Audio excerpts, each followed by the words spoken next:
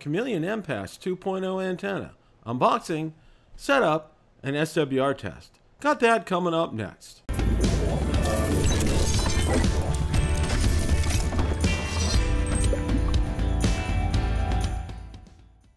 Bill from Ham Radio Basics here. If you like the content of this video or anything on my channel, make sure you hit the subscribe button and ring the notification bell so you don't miss any future content. With that, let's begin. The Chameleon MPAS 2.0 is one of the best portable antennas that is out there. It allows you to set up in a variety of positions, and it's easily deployable, setting up in minutes. We're going to do a look at the unboxing, the setup, and also an SWR test. So without any further ado, let's roll that clip in its entirety. Okay, we're going to go ahead and do the unboxing for the Chameleon MPAS 2.0 portable antenna. So let's take a look and see what we got here. Now, first of all, here are the directions, and they're very complete, and it does go into detail, and it shows you the exactly what all the parts are and the different configurations. It's very detailed in its setup, so I would highly recommend that you take a look at this. Now let's go ahead and take a look at, take the bag out first, and then take the part of the antenna out here.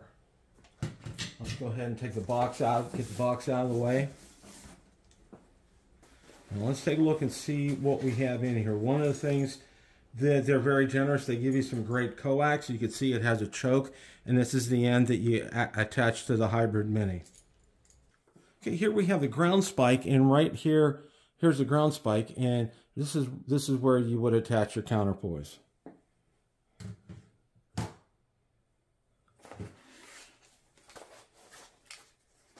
Now they did give you two winders. Here's one with the counterpoise on it.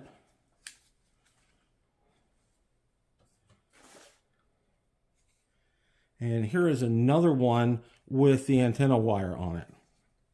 And again, the antenna wires for the different configurations here. Here is the mill whip extension. Again, it's very easy to set up, and we'll be taking a look at that here in a few minutes. They also include this rainproof pouch to cover everything, to keep everything nice and dry.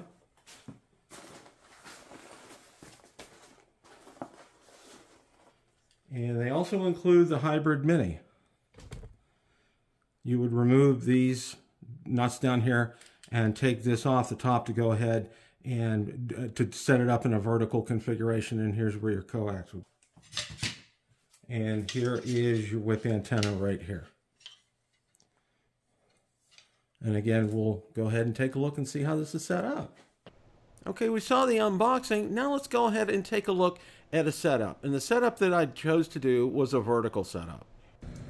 I've already got the ground spike laid in, so we're going to go ahead and attach the counterpoise to it here.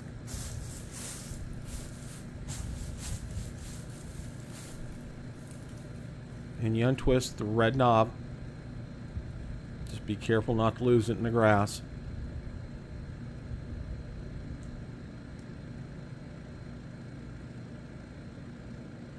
Put it through the eyelet and then attach it to the spike here.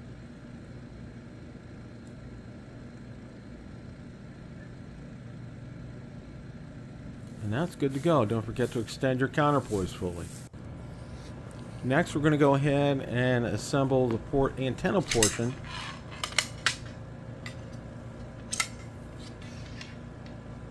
It's very easy. Everything just snaps into place for the whip and also for the mill whip as well.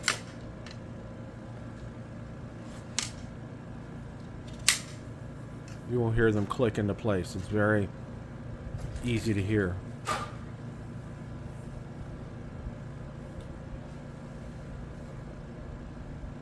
Of course, that's the hybrid mini, and it goes on the bottom of the extension right there like that.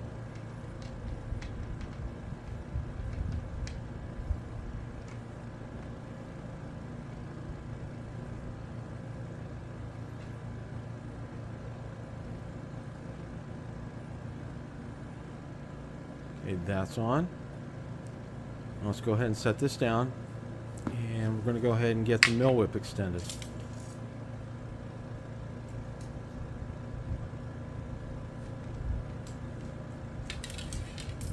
And again, each slot fits into the other one, and what's real nice is there's plastic between both of them, which really helps seal that in case of inclement weather, which is real nice.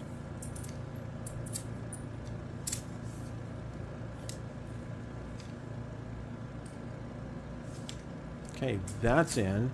Now we're going to go ahead and attach the mill whip on top of the whip here. And the total length on this is 17 feet. Unfortunately, it's out of camera angle, so I can't show that here.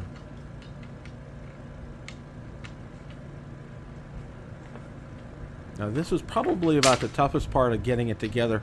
It needed to get the threads on it hadn't been used before, and it needed some coaxing, but it ended up working just fine.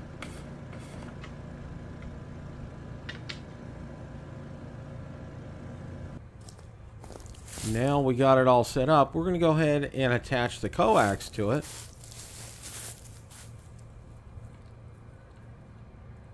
And again, make sure that you put the end with the choke right at the hybrid mini.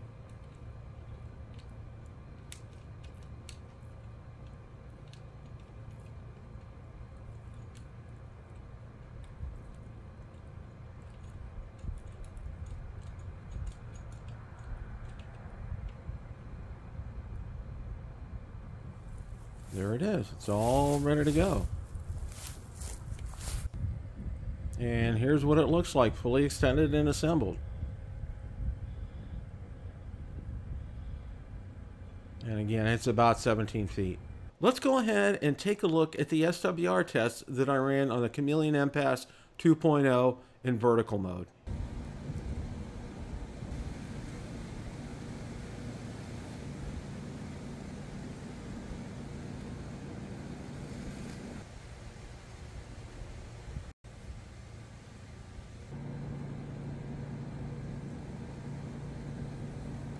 Question of the day. What did you think of the Chameleon MPAS 2.0 unboxing, setup, and SWR test? Let me know in the comments section below. Don't forget, we're also on Facebook, Twitter, and Instagram as well. And as always, it's a great day to make a QSO. 7 3s, everyone. Stumbling out of bed, and I still got you in my head. From all those pretty words you said, it's like I'm wasted. Every time I see your face, I'm losing track of time and space. I don't know where I am, it's like I'm wasted, and I won't waste it.